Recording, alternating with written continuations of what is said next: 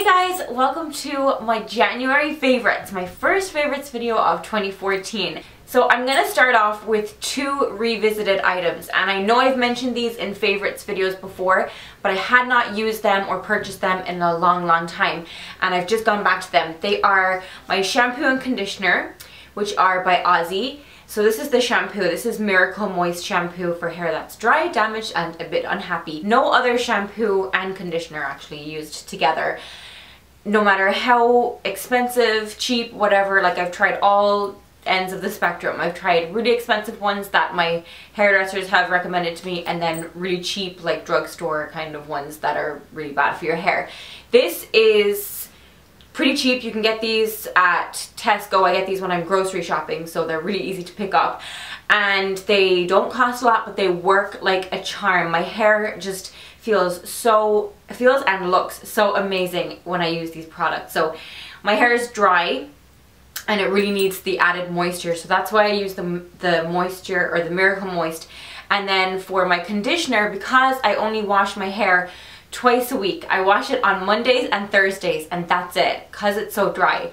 I use the 3-Minute Miracle Reconstructor, and this is a deep conditioner for damaged hair. I use a lot of heat on my hair, not like a ton every single day, but I do use heat on my hair, so I want to kind of protect it from that and protect it from looking dry or brittle or anything. This stuff is amazing. It makes your hair feel so soft.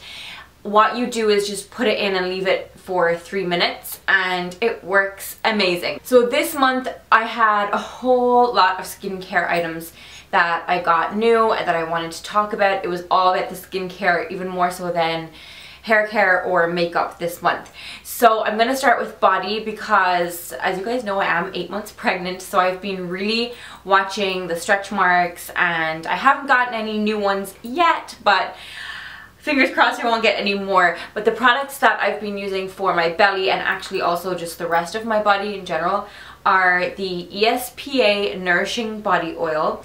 Now this is unscented, although I can smell like a scent. It's not a strong scent, but I mean, I still think it has a scent even though it says unscented. It's got jojoba, sweet almond oil, calendula, grapeseed oil. It's rich in vitamin E, and it's safe to use during pregnancy, and it's supposed to prevent stretch marks. Now this stuff is so luxurious. I know that these products, the ESPA products, are expensive. I get these at the spa that I go to, and that's how I got into them in the first place. I just fell in love with the stuff when they started using it on me, and then I couldn't say no to them anymore. So now I'm hooked. I use this in conjunction with another product just so that I can get more out of the product, so they last about a month when I do this. I use it with the ESPA Smooth and Firm Body Butter, and this is extremely rich formula. This makes you feel like you've just come out of the spa, or it's such amazing stuff. I can't express enough how addicted I am to this. It costs like 78 euros for one pot. Now it is a big pot, it's 180 mils, but at the same time that's a lot of money. So if you use it with this one, it will last you longer. The next thing is a cleanser, and it's Estee Lauder's Perfectly Clean.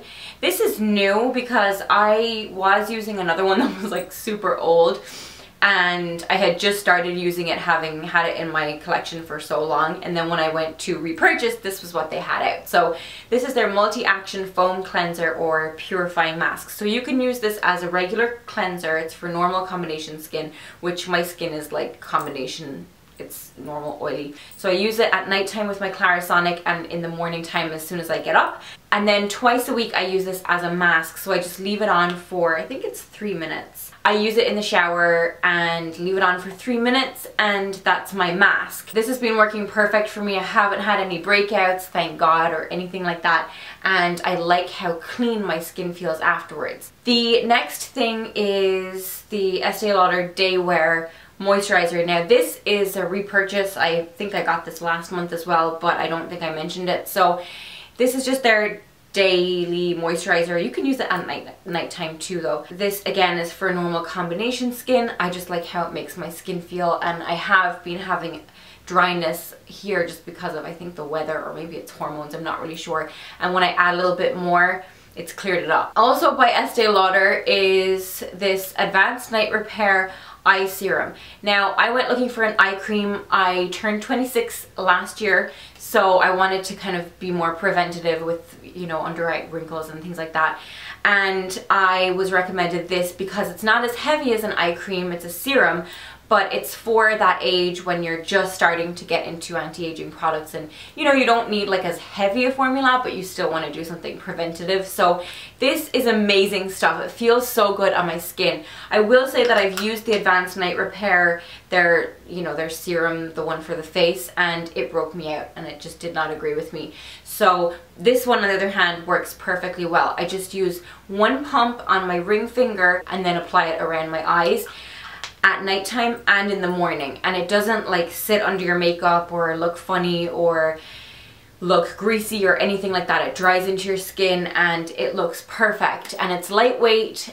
I love it. On my lips, I have been using this. You guys aren't even going to be able to see this, and I can't do the whole fancy like autofocus thing, but this is Dr. Lipp's original Nipple Balm for lips. It's 100% natural, and I got this, it's so tiny, I got it as a sample in a glossy box, but I only started using it last month, and this is so amazing for dry lips or chapped lips in the winter time. I really recommend it. But every single night I had been applying this to my lips. Now it does look like, I mean, it's lanolin, it's that cream that you use on your nipples if they're cracked or if you're breastfeeding and you know you need to kind of sort that out.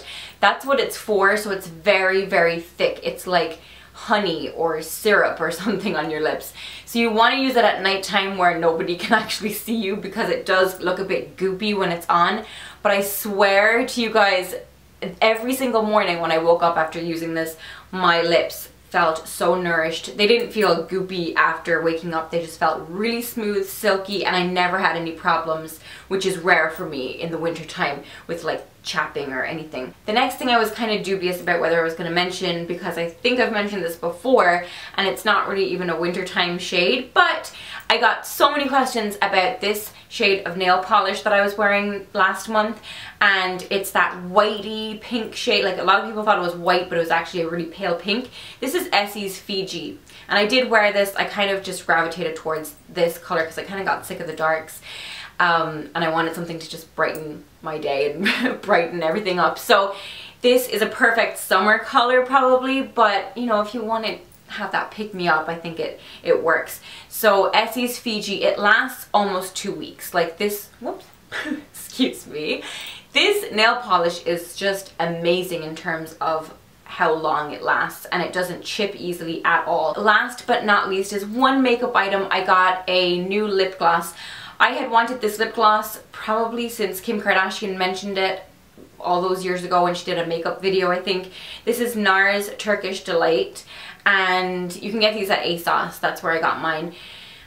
I'm not a huge lip gloss lover. I'm more into lipstick, and I don't usually change my lipstick shades. They're always like a nude pink. But I just popped this, I'll just show you guys, over top of, right now I'm wearing Airy Fairy by Rimmel, and it doesn't change the color really, but it just gives that added plumpiness that I want sometimes. Sexy bombshell look. I don't know how to even describe it, but it's just that perfect nude opaque shade that will go with any nude lipstick. The one thing I will say about it is that it does not smell nice. I don't like the smell of this at all. It smells like a cleaning product or something, and not in a good way. Those were my favorites. I will put pictures and all the information on my blog. Everything will also be in the description box if you're interested, and I will talk to you guys in my next one. Bye!